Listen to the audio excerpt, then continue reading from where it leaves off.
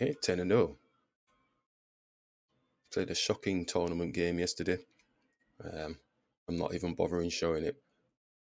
It's one of those games where you think, oh, I'm going to try something a little bit different, feeling confident. You never do that in a tournament game, Don't try anything new. You stick with what you've been training and practicing, what you're so familiar with. It's just weird when you're in tournament. It's an online game, so still should have known better. Even if it's over the board, still should know better.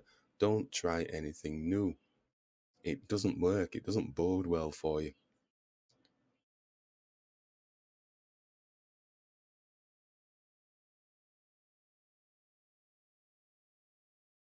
Okay, so this is the tournament game that I had yesterday, playing as white.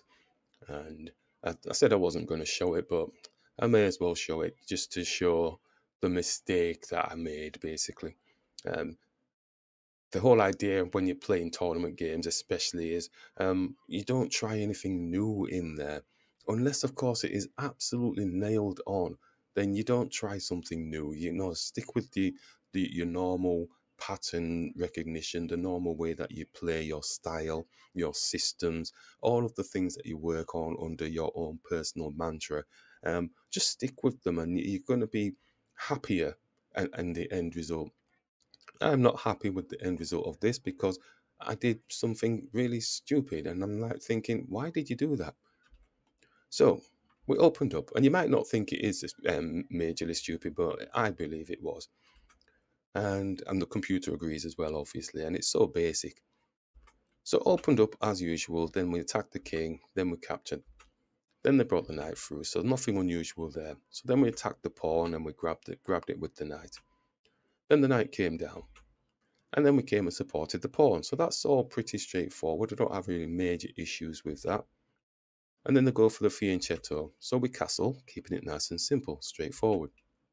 So they bring the bishop through. Like I said, not a fan of the fianchetto, and we like to work against the fianchetto. And bring the bishop through. I'm just wanting to get the pieces developed. No real issues with position at the moment. And then I bring the queen up here. Now, this was the most stupidest move that I just thought, well, I need to get my queen off of the back. And I'm bringing it here. And as I placed it here, I just thought, well, he's just going to come down here with the knight. Then you're going to get chased all over the place. And this knight's going to come and attack you. Where are you going to go? And then they're going to be putting pressure on this pawn here. Going to be putting pressure on the knight. The queen's going to come down here, start putting pressure on this area. And all the while, I'm just thinking, why did you move it there? All you had to do was move the rook across to this square, keep it nice and steady. There's nothing majorly wrong with bringing the rook across, which is what I would ordinarily do. So I wouldn't rush to get the queen out there. If anything, yeah, it would be a queen move to here, just supporting the bishop, getting ready to attack here. But why on earth did I bring my queen to here? All I looked at was this square, thinking, oh, I'm going to champion this square with one of the knights and get them up to here somehow. And for the life of me, even now, I'm just looking at it, I feel sick. Why did I bring that queen there? Absolutely ridiculous. So they brought the knight down, and at that point, I'm thinking, I'm tempo behind now. This was an absolutely ridiculous queen move. So I moved the queen out of the way, still wanting to keep tracks of the knight because the bishop's going to be looking to come through here. Got all this pressure potentially coming through. So from that one move, I felt like I'd lost loads of tempo. And as I mentioned, the queen coming down. Computer doesn't like that move, but I was already in a flap with my position with my queen, thinking, well, this knight's coming here. I'm going to be chased around all over the place. They're going to get a pawn with the queen. The game's lost already. So I take the knight off the board, and they take with the bishop.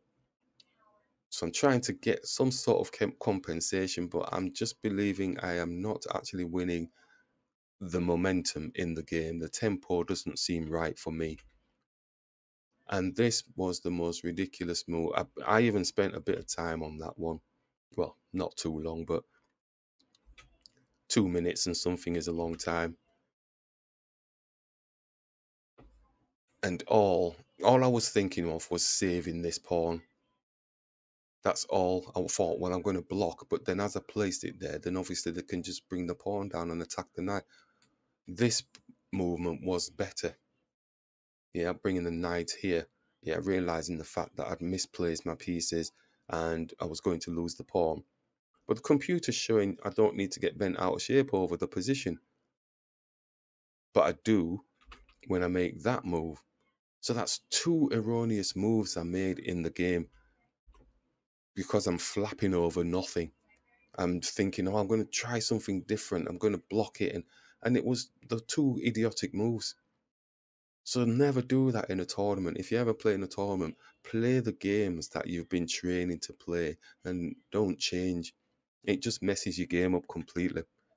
And I should know better, but it happens to everybody. It happens to Grandmaster, Super Elite, everybody.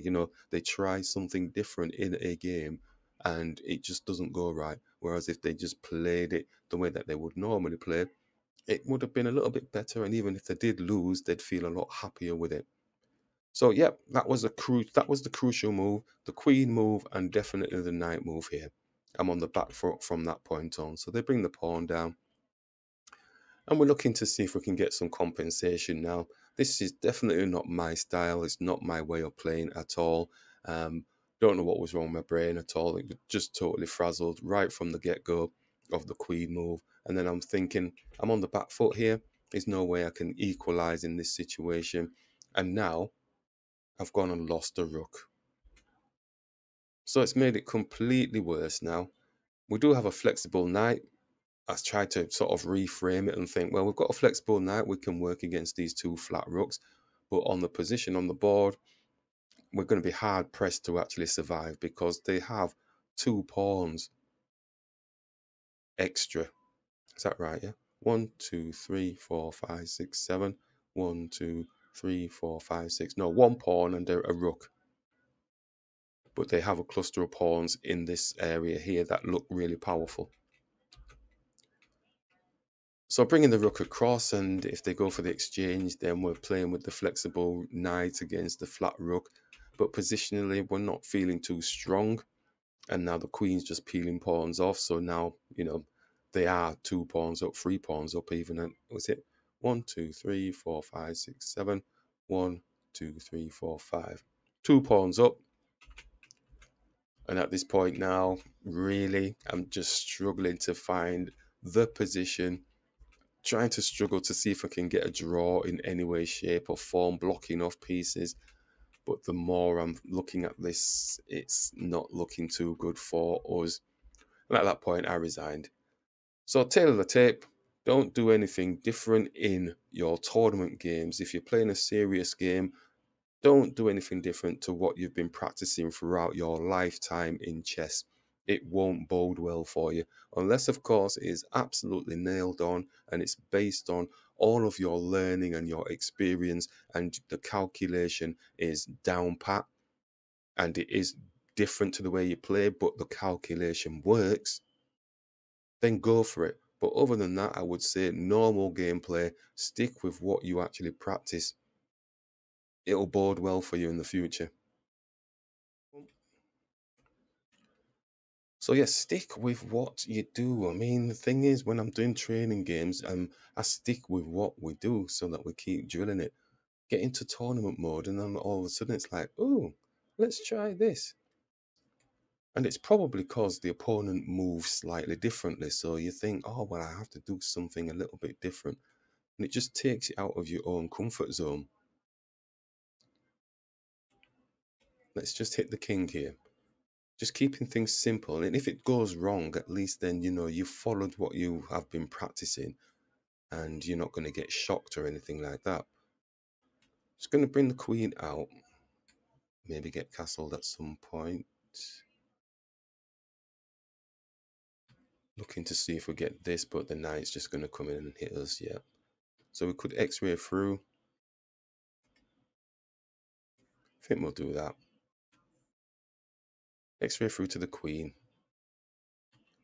Let's get castled. Thing is, he can take the pawn here because he's still going to be on the queen. Smaller piece attacking a higher piece, but I think they're going to go with this. They're going to realise that they can actually take the pawn because our queen doesn't have any defence on. Oh, they've not done that yet. Okay, so we can either move the queen out of the way to the other side of the board, because that's a bit of a danger zone, I think. Let's move it to the other side of the board. And smaller piece attacking higher piece. So it's just harassing us at the minute. So I'm going to bring the queen just here. It's attacking this pawn. Trying to turn it into positives. It's also protecting this.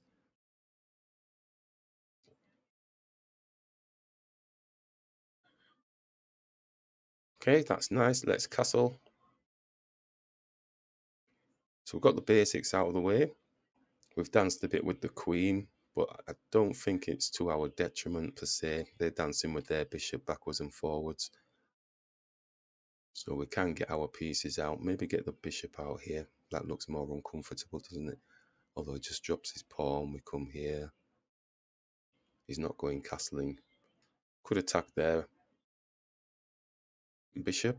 Open up the rook. Try and hit this file. Should we save the bishop? Looks like there's going to be a big attack coming down the center here.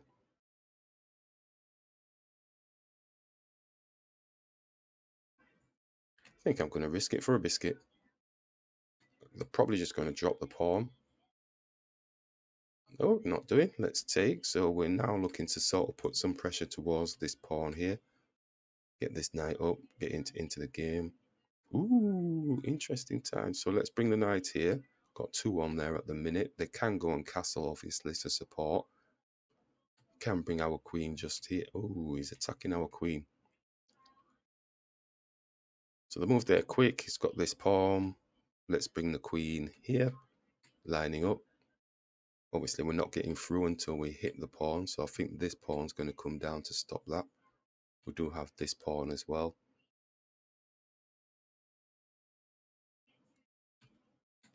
Knight's late to the party, but we're trying to build something towards the king area.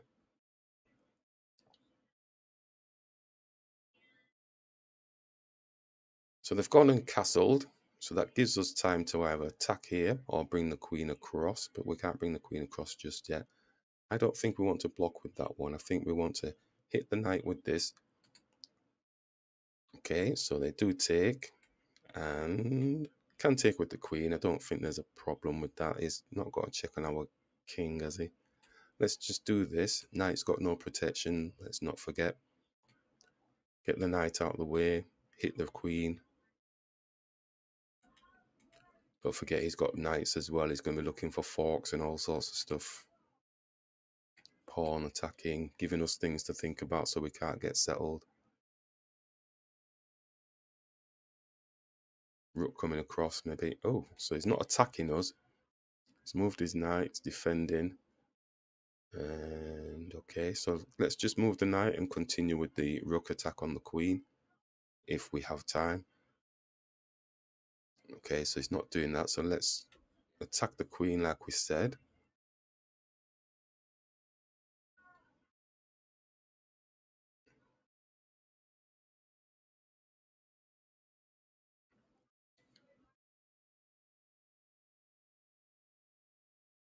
So what's the situation? Ideally getting the queen here and putting pressure here, but oh, he's just landed on our knight. Oh, bless him.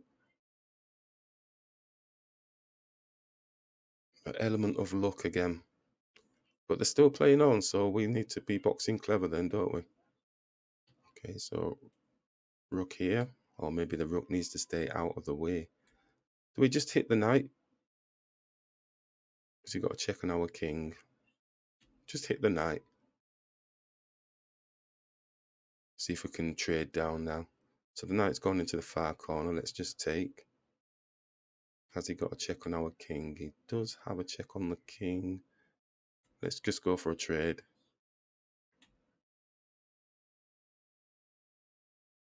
Is there a blocker? No, the pawn's protecting.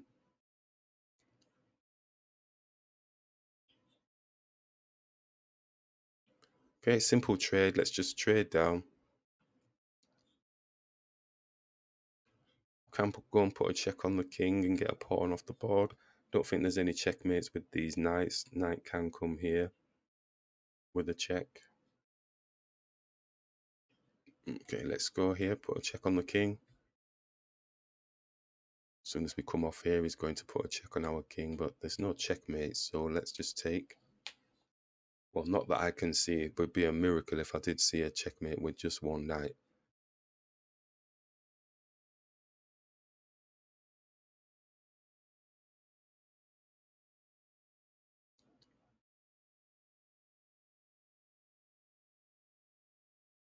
Yeah, so, oh, he's come for it anyway.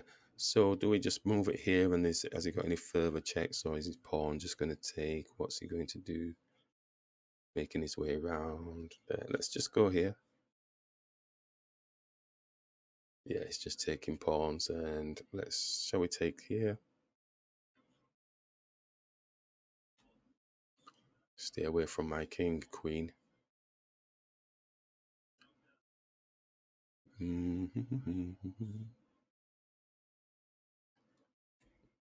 Let's move this out of the way and just push this pawn up.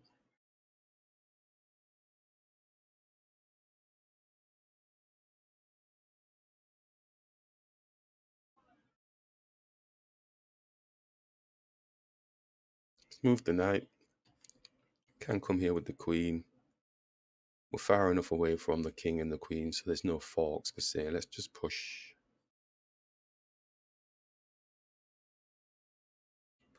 Stacking the queen. And I don't know if this is a bit of... let's just put a check on the king. Let's push. It's coming round. I don't think there's much that they can actually do. Let's push.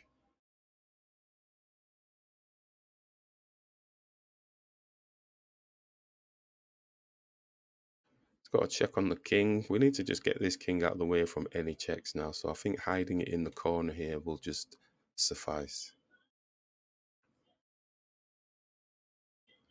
It's coming for the pawn. Let's push. It's going for the queen, rather. And we can just put a check on the king and then get another queen. It's very brave of them carrying on.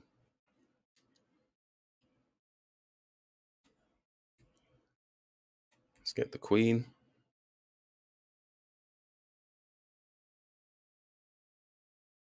That should be job done. Let's put the check here.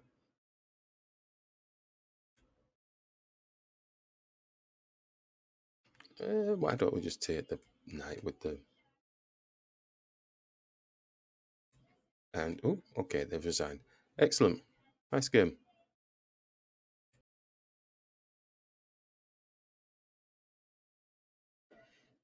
Okay, best move for black. And let's see what we can do. This looks nice. Attacking the pawn, so the bishop has to move. If it moves here, then we get like a sort of weird looking threat on the king, taking off material. Might even be a checkmate type thing, I think. Yep. So rook comes here. If they want to save themselves and push this, then we take the bishop. But then he takes our bishop. Ah. Okay, so we've got to think this through. Got to think this through. That looks nice, but he just takes our bishop. But the rook is defending the bishop. Sorry, got tunnel vision. Right, okay, so I think it's straightforward there. Whoa, didn't even see any of that business. Well, we're going to have to just move the king, aren't we? So it's taken the bishop, it's panicking, so we're going to be up material. So we can take the rook, can't we? Yeah. Oh, okay. Whew. Go for another one. Best move for black. Looks like best move for black would be this, but the queen is actually guarding. So would be this rook going here. And then that would be checkmate. Because the only piece that can go in front is that, and then the queen can take the rook. Yes? Does that seem feasible to me? Yeah. And then take. Nice one. That was a bit quick. Okay, go on to the next one. And find the best move for white. It's got this square. Queen can take the bishop, but is it looking to do that? Take the queen, sorry. Oh, we get a bishop, don't we? Take. Bishop takes. Then we get the bishop off the board. Here. But this dark square bishop can put a check on my king. I don't really like them apples. Is it a different move order? What's the deal? Squeezing round the back.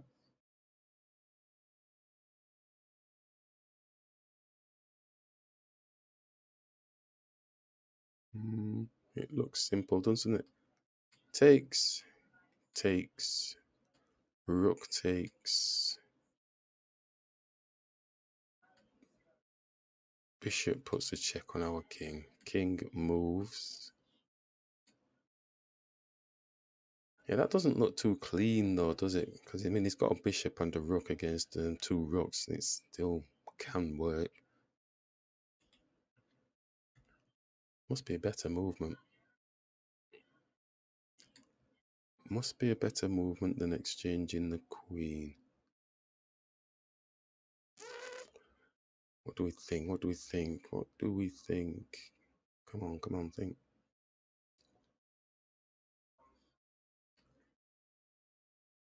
It's not forcing. Bishop can move.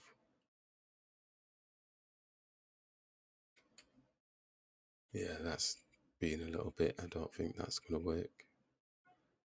Attack the rook. Again, it's not forcing. You can just take the pawn here. Oh, I don't like it. Okay, takes. That's pretty straightforward. Takes. I don't like the fact that the bishop's got this check on our king. Take the bishop.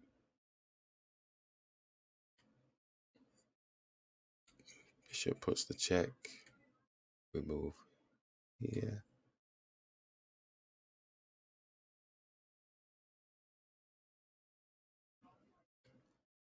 King moves.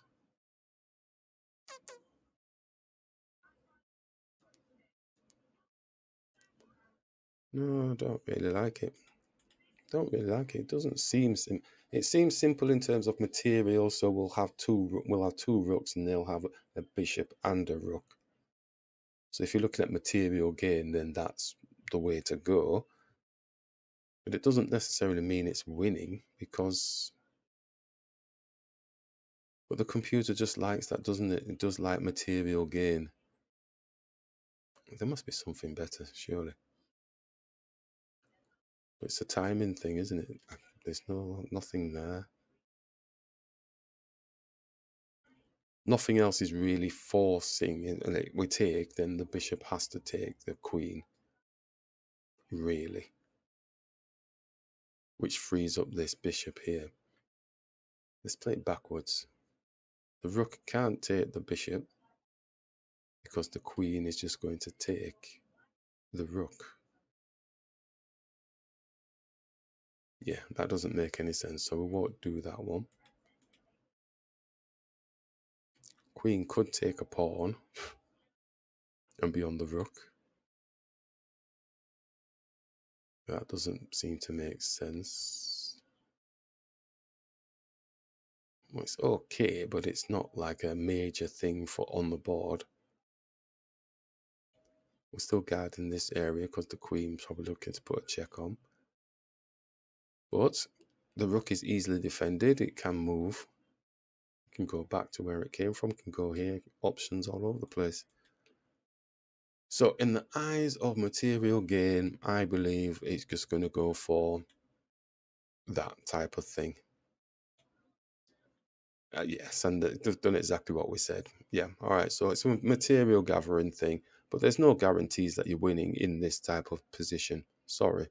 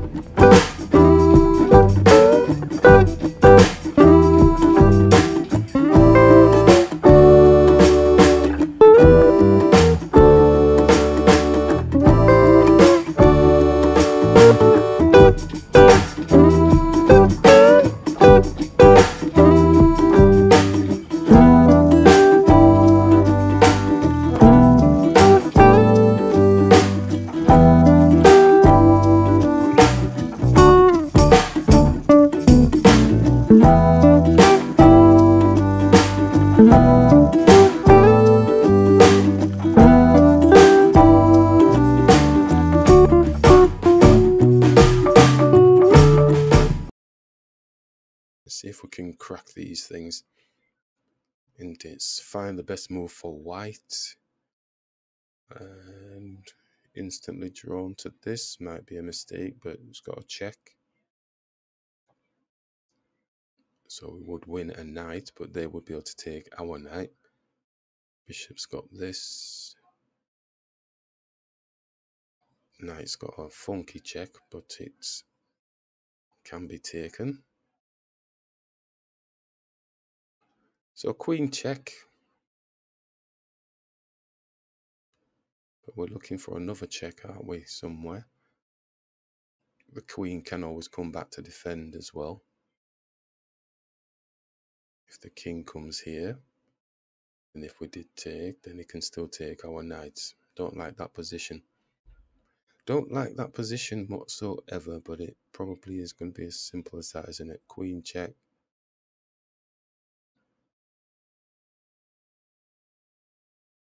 Although, in essence, if we did do that and the queen went back, we take, then the bishop will be able to take the knight and we'll be a piece up. But if we go there and the king just moves here,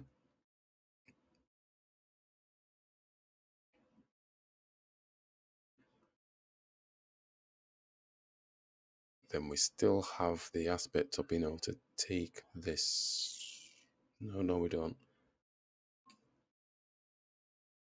If we then take the knight, if the queen takes, then the queen can take the knight. The queen's not coming to put a check on here. Can't come here because it'll get taken. So it might be as simple as that.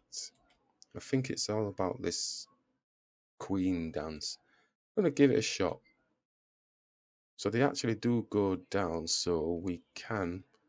Now this is the element where do we actually take and then we get the knight off the board anyway. That's what we said. But do they have some fancy way? I think it is just simply taking and we get that knight. Yes, and then we take. Okay. That was okay-ish.